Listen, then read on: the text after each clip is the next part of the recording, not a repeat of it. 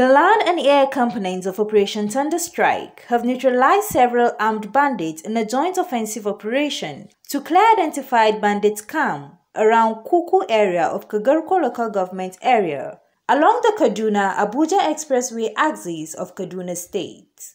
In a signed statement by the Coordinator Defense Media Operations, Major General John Enenche made available to Channel Network Afrique, the operation was executed on the heels of credible human intelligence reports, indicating that a cluster of huts and other structures at the location served as hideout for a notorious bandit leader named Major, along with his fighters on 17 November 2020. He said the first wave of the air component airstrikes, which involved 6 Nigerian Air Force NAF aircraft, undertaking 5 missions in a total of 13 sorties, commenced at dawn and targeted the cluster of huts housing Major. The attack aircraft hit some of the target structures and neutralized some of the bandits. According to Enenche, the second wave of attack was executed by NAF helicopter gunships, which, while continuing to engage the bandits' location, also provided close air support as they advanced from Kagarko via Kuku into the bandits' enclave.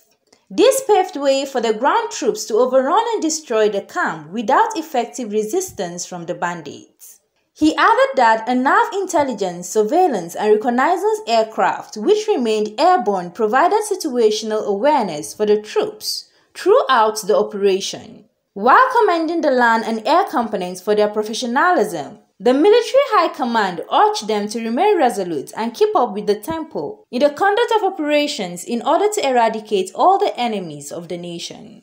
CNN News.